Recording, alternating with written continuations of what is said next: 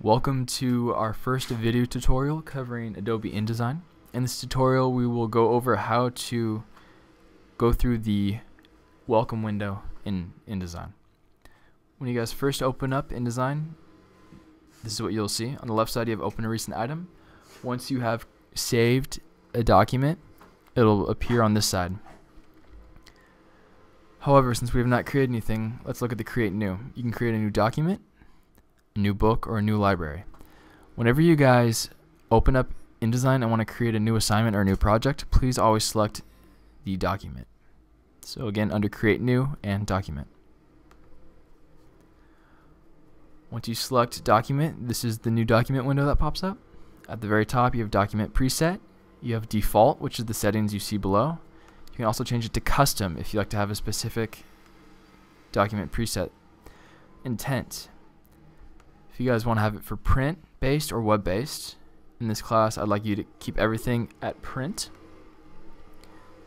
Number of pages. Currently for this assignment I want you guys to only focus on opening up one page. However, later on in the semester and in the year you're going to create some projects that have more than one page, and that's where start page number comes in. If you have numerous pages, you can select where you want the document to open up on.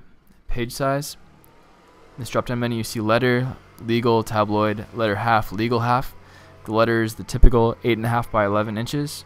You can also choose down here A5, A4, US business card, or compact disc. So let's stick with the letter.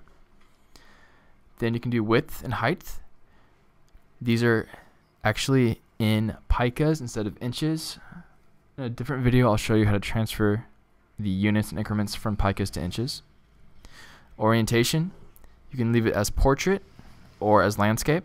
Some projects you prefer to use landscape, others you prefer to use portrait. In this case, I would like for you guys to use portrait.